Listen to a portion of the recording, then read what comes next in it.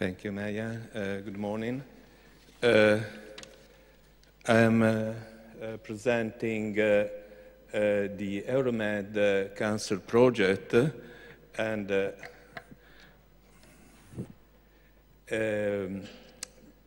this is a project on Euromed, on Mediterranean countries, and there was a declaration in Barcelona in 2008, where European Mediterranean states, mainly Italy, France, and Spain, made a declaration promoting stability and prosperity through the Mediterranean regions. And the Italian government funded some projects. One of this project is a Euromed Screen, cancer screening and early diagnosis program. This project has been also referenced in 2013, and the main objective of the project is to offer a high-level support to public health decision makers of non-European Union Mediterranean countries concerning screening and early diagnosis of cancer. Specific objectives of the project is to build up or reinforce competence in order to set the priorities for comprehensive cancer control plans, including early detection and screening, and to choose among suitable strategies, taking into consideration best evidence, country needs, health priorities, availability of resources, and socioeconomic characteristics. And finally, to evaluate the appropriateness, the efficiency, and the effectiveness of the taken action. The partners of the project, the CPO, the Cancer Prevention Center in Turin, is coordinating the project at the scientific and administrative level. And in the last 3 years, we worked in strict cooperation with WHO headquarters in Geneva and Office for the Europe based in Copenhagen, always, of course, of WHO, and with International Agency for Research on Cancer based in Lyon. And we have also the very important support and work of an international steering committee where experts from France, Spain, Israel, and WHO organization gave their contribution. There are 17 countries which were invited to participate to this activity, and 15 participated in this period to the screening project in Euromed country. The milestones of the project were 3 workshops, one in Rome in 2011, the second one in Marrakesh, and the third one very recently in Turkey, in Antalya. And there was also a participation of the European School of Screening Management in the 2, let's say, sessions in November and in March of this year. And 6 or 7 of these non-European members, Mediterranean countries, participated to these courses. There was a questionnaire about a country profile, and we printed and is available on the website the first report of the project. Under construction, there is a European network for tutoring professional and screening managers in those countries, and the piloting is in progress in Albania, Jordan, Kosovo, and Serbia. This is the cover of the first report that is published about the activity that we carried up to now. I mentioned the country profile. And the country profile is on demography and socioeconomic structure, organization of the health systems, mortality and morbidity in those countries, and the impact and management of cervical, breast, and colorectal cancer screening. Well, these countries are quite different one from the other.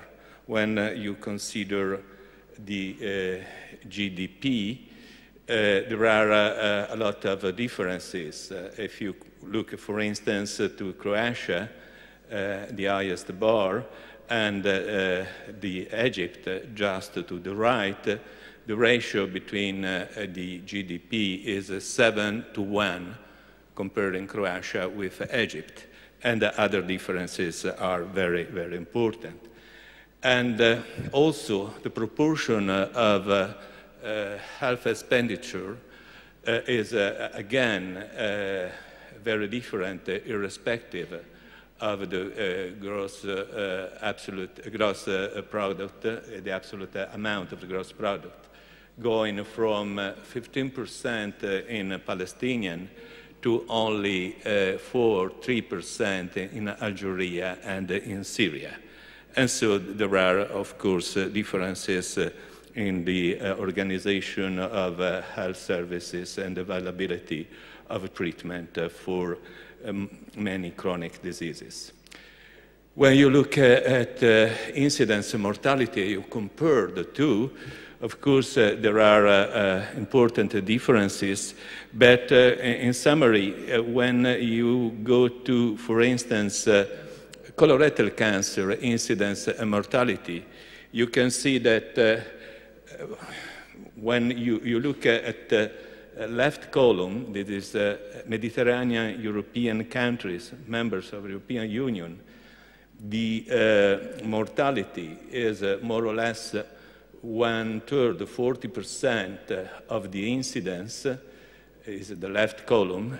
In most of the European countries, Mediterranean countries, non-member of the European Union, the ratio is close to 1. So the mortality is very similar to incidence. And this is a strong indicator of the fact that treatment is not available for cancer cases.